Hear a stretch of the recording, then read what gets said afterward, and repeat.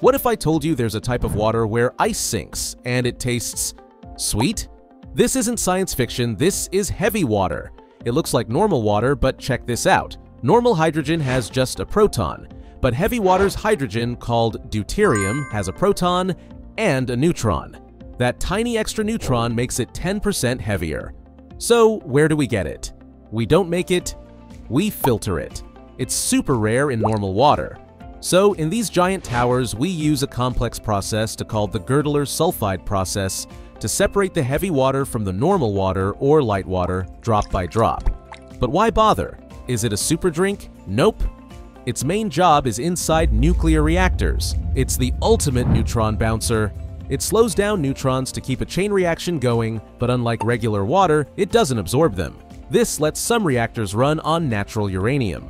So, to recap, it's not radioactive, just heavy. It's vital for clean nuclear energy, and yes, an ice cube made from it will sink right in front of your eyes. Science is wild,